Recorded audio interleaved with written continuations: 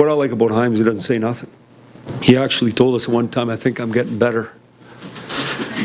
In other words, in his heart and in his mind, he was playing hockey for the Leafs, and he was going to play hard and do everything he could.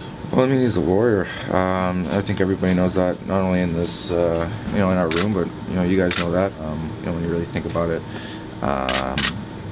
it's just kind of shows you the character that he has, and what he brings to this locker room is pretty unbelievable. I was able to stand on it. I could put pressure on it.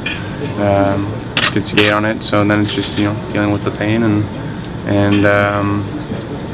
if you're able to skate, and I was able to skate, then I didn't know what it was at the time, obviously, and that probably helped. But yeah, you just go and play.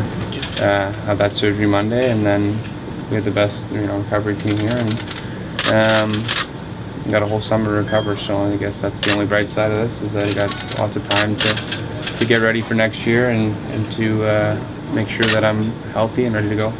The other thing is about Hymes, and I know there's timelines on everything, he's usually ready way before the timeline is.